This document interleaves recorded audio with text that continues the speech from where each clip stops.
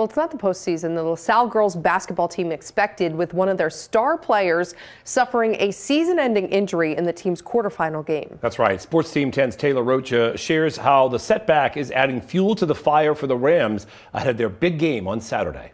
LaSalle junior Grace Martone can rarely be found on the bench on game day. She adds a level of athleticism, I think, that we miss without her. She's up and down the court in like less than 5 seconds, like it's ridiculous. This postseason, the Rams junior captain has a new role, a role that she never expected to play with her team in a title hunt. It is kind of hard to see them, like me not being out there on the floor with all of them, but it's just what happened, and it is what it is. It happened on Monday night in the first half of the team's quarterfinal game. I was going up for a fast break layup, and I went up for the layup and my knee popped. The Rams immediately knew it would be the end of the road for their star player. We knew it was something serious the moment she didn't get up, and when she did get up, she didn't put her knee down. So it really shook us, because we know Grace Smart, she doesn't get hurt, not like that. It was very tough to watch. It was probably one of the worst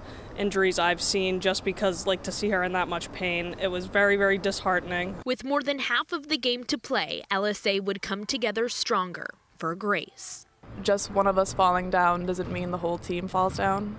So it was really good to have proof of that. Now their captain's injury is adding fuel to the fire for the Rams, eyeing a state championship. I think a lot of people have probably started to count us out without Grace, and I think it's given a lot of the other kids a reason to push even harder. It gives us more of a drive, more of a goal, and we feel like we need to be strong for her.